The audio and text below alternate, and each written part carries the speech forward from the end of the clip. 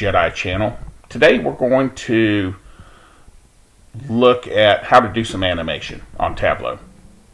We're going to be using the 2020 Tableau Sample Superstore. If you have the 2016, that'll be just fine. Just your dates will be a little different. No big deal. Okay, let's just make a simple chart here. Let's go ahead and start with date. Bring date to your column. Let's go ahead and change that. Let's look at quarters. Okay, let's go ahead and bring profit over to your row. I'm going to try to do this slow for you folks. You know, I can't stand when I'm looking at some of these tutorials and they just go way too fast, so I try to go slow. Okay, so we have it's automatic in line. I'm going to go ahead and change this to circle. Okay. Now, let's go ahead and click on Format. Come down to Animations. Go ahead and turn this on. Your duration, I like 50 seconds. You can do 30 real fast. Minutes, slow, very slow, 2 minutes. I go ahead and stick with medium. Go ahead and try that. You can always play around with it.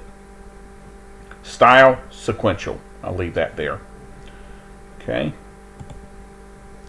Now, here's what you want to do. Order date. Take your order date and take it to the Pages card.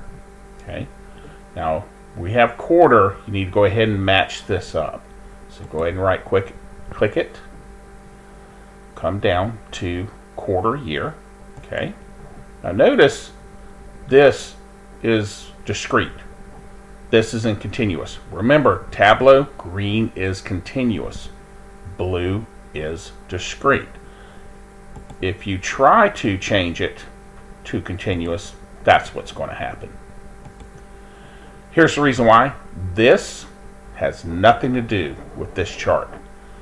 This has to do with your animation. And obviously you want it discrete because you want it to go through. It's like the old film, where the old film was made up of a series of pictures. So now come over here, and this is your animation filter. Okay, this is your play button, your pause button. Now notice it starts going through every quarter of every year. Stop. Obviously you can reverse. Okay. Well, let's put some lines on here. This is where we're just going to play around with this. Okay. You want to show history. That's where, if you want it to create lines, that's what you're going to have to do. So show history. Okay. Let's go ahead, and what you need to do, go to click all. Length all. I don't really mess with the last. What the last is it goes back so many, whatever you program it, I go to all. Trails. Marks, trails, or both. Whatever you want. We'll go ahead and just stick with both. Okay. So you can format it. The trails you can format. Here, change it to whatever color. You can change it to whatever width. I'll show you in a minute. We'll have multiple lines. I will tend to go ahead and take the line down when I have multiple lines. So you can have it like that, continuous line.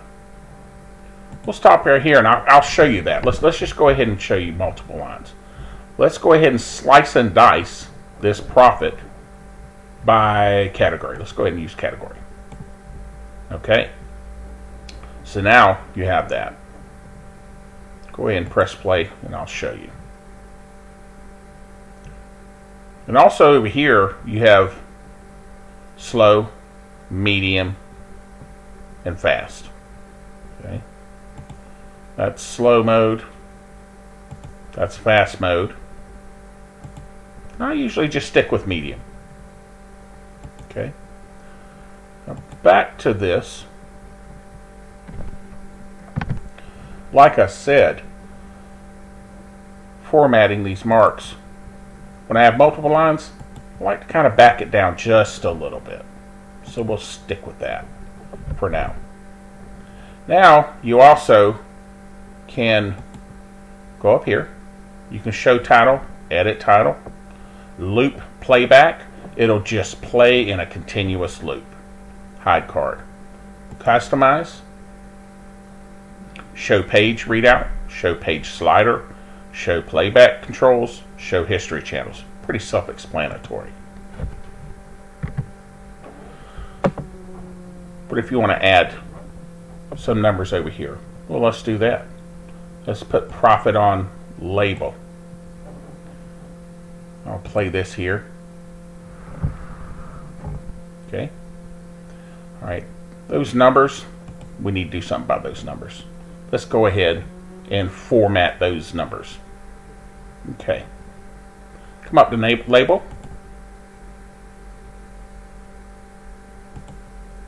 I want to go ahead and put them in bold. Yeah, that's pretty good. That color's pretty good. Let me go ahead and I want to format this. So right click on profit, default properties, number formatting. I want to go to currency, custom currency. Click on it. Okay. Come over display units and display. Depending on what you, if you're dealing with millions, if you're dealing with thousands. Okay. Decimals, I'm just going to go ahead and take them out. Let's see how that looks. Okay. That's a lot cleaner right there. So let's go ahead and play that again.